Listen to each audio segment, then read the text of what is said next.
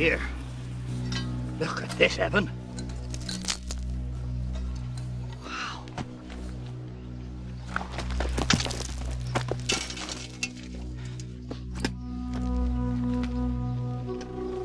Silver, I reckon.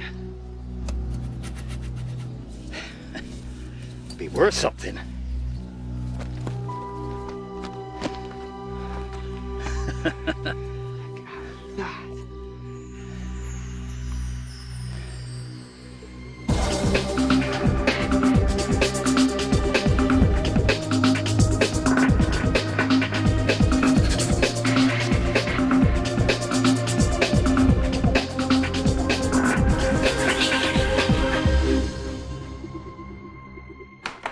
CCTV footage shows Evan Foster outside the museum.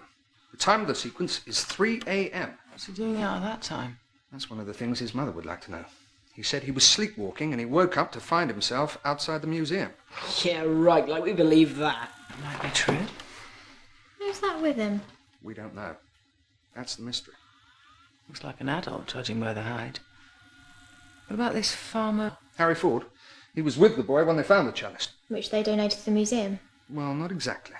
Anything over 300 years old is deemed to be treasure trove, and therefore the property of the Crown. Rip-off time. Not at all. That's the law. Mark's got a point. Perhaps this Harry Ford and Evan thought they didn't get a big enough reward for the chalice, now they're thinking of taking it back. Well, it's possible, I suppose, but I'm told the other figure is not Mr. Ford. Apparently, he has an alibi for the time this footage was taken. He was playing cards that night with some friends. So who is it? And what does Evan say? He doesn't. And that's what Mrs. Foster hopes we can find out. And also why he's so obsessed with the chalice. So, let's visit the Fosters, Mark. You two get down to the museum and see Mr. Stannard.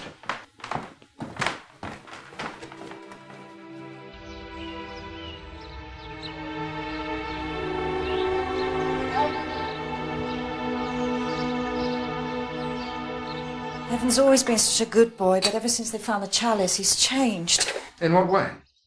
Well, not sleeping, for one thing. I can hear him pacing up and down in his bedroom at all hours of the night. He was always so open, and now he's secretive, odd. Where is he now? He's outside. He's about to come in.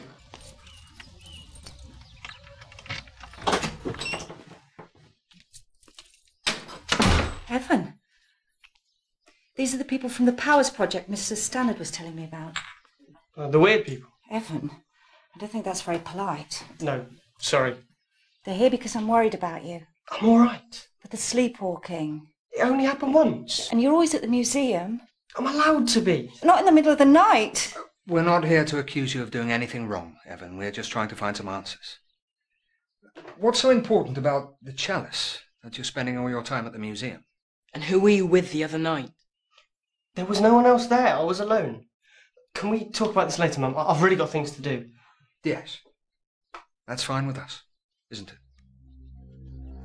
Wherein unservien, her and hereafter. Wherein unservien, her and hereafter.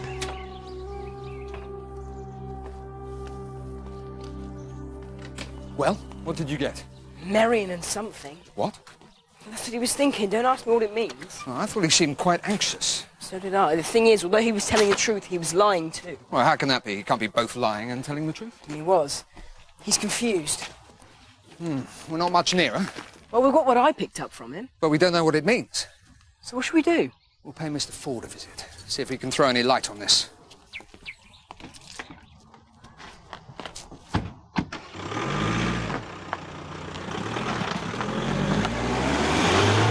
Dr. Holland? Mr. Stannard. Yes. Very pleased to meet you. I'm a keen follower of the work you're doing with the Powers Project. Really hope you and your team can help us with this. So what seems to be the problem? Well, to be honest, I've no idea. Perhaps your young assistant can throw some light on the mystery. I presume that's why you're here, Miss... Song Lee, and yes and no. Song Lee's an empath. She has the ability to read feelings. Really? Yes, like the fact, even though you're smiling, you are worried. Yes, we're very worried about this change in Evan. Have you known the Fosters long? Yes, Evan's a member of the museum's Young Archaeologists Club. He used to come here because he enjoyed archaeology, but now he's here every spare moment. It's like an obsession. So, this chalice. Well, as you know, it was found by Evan and a local farmer, Harry Ford. How do they know one another? I think Ford's some kind of great uncle of Evan's. Evan's father died some years ago. He spends time helping out down at the farm. Have they found anything before? Yeah, a few things, the odd coin. Nothing spectacular until they found the chalice. How old is it? Well, according to our experts, it's Anglo-Saxon from the 10th century. Wow, that is old. Yes, indeed. Anything else? Yes. We're still researching it, but it appears to be a burial chalice. But there are no remains of a grave at the site. Nothing. No, just the chalice. It's a mystery. Just like Evan's obsession with it.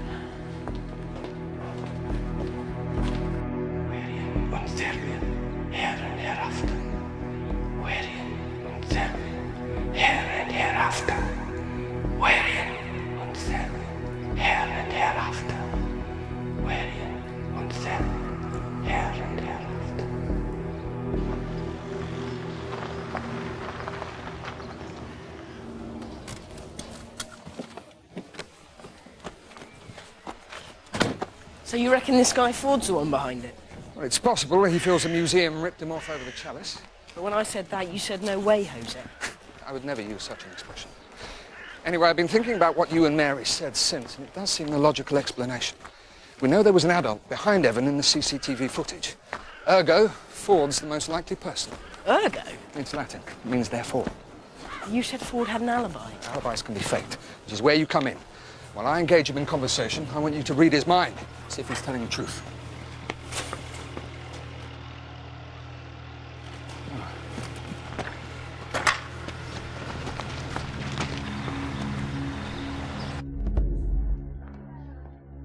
Can I? Yes, of course.